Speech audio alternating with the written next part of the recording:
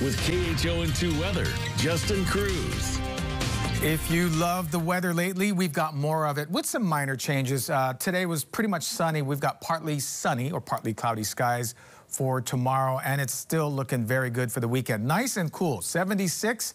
Lately with these northeast winds, we're seeing cool conditions, and we'll continue to see that for Thanksgiving. Now, Friday, Saturday, the winds become easterly, so it's going to be a bit more warmer. And then Sunday, we get Kona winds. But for now, enjoy that cool weather. That's also still drier than normal. We're going to see that. But the difference now moving forward is that we've got our windward showers back. And there they are. The good news, no heavy rain for tomorrow, for Friday, even for the upcoming weekend.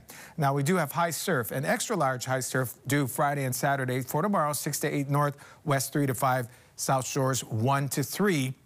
With northeast trades tomorrow for Thanksgiving, we're looking good with trades this weekend, but look how the numbers drop for rain chances into a very dry Saturday and Sunday before Kona winds take over next week ahead of some wet weather.